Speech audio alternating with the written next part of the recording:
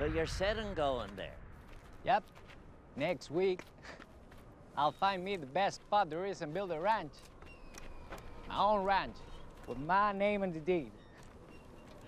I'll get married, have kids. They'll help me work the land. Well, I hate to spoil your dreams, son. But it don't sound real to me, divvying up the land all nice and fair and square. Too many wolves loose out there for that to happen. Yeah? So why does everybody want to go there? Because everybody's just stupid.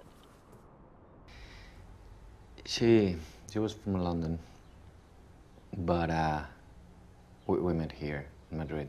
I always lived here. We lived together for a few years, a really small apartment.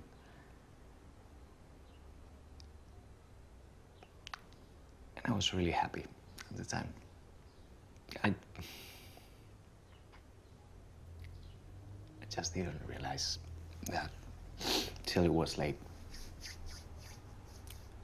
And I don't know, we lost what we had. We wanted things that we lost. And you can say, yeah, I find this person interesting. Let's see how it goes a second time. But, you know, that's it. But it's not about what you can say, it's what you can, you can sense, you can feel that connection. Well, that feeling, you're making it up.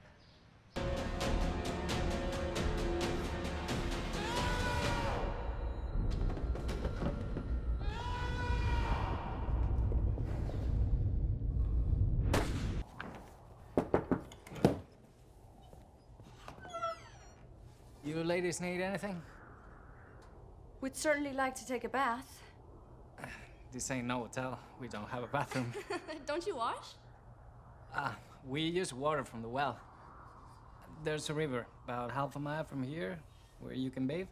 I'd be happy to take you there if you want to. Thank you.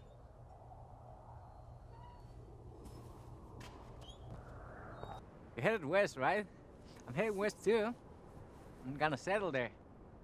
Maybe you can hitch a ride on our stagecoach, if it ever gets here. You sure you can find the way back? I'm sure we can. Don't worry, thank you. Thanks, Chris. No problem. And